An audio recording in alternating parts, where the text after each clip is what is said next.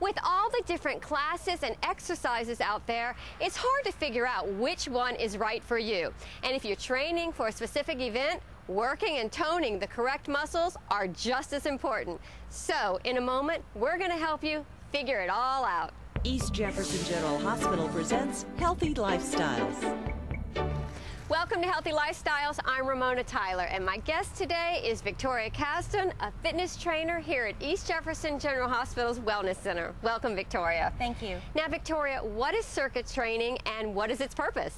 Well, circuit training is a combination of strength training with the weights and high cardio, intense cardio, mixed in together, alternating between the two so that you can work all the major muscle groups, burn the calories, get your heart rate up, get the blood flowing. It's a total body workout. And why is it so important to warm up first and then cool down afterwards? Well, that's probably the most important. You need to warm up your body because you start in a resting state and you want to get your blood flowing to the muscles, you want to get your heart rate up just a little bit and the breathing going because you don't want to shock your body into an intense cardio or weightlifting exercise.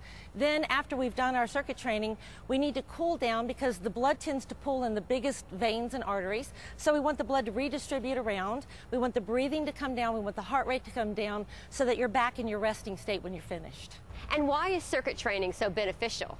Well, because it is a total body workout.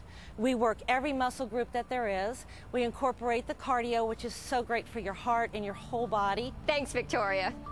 Whether you're training for a race or simply just want to stay in shape, circuit training is a good place to start. For more information on East Jefferson General Hospital's Wellness Center, call 849-6868 or simply visit our website at ejgh.org. Thanks for watching.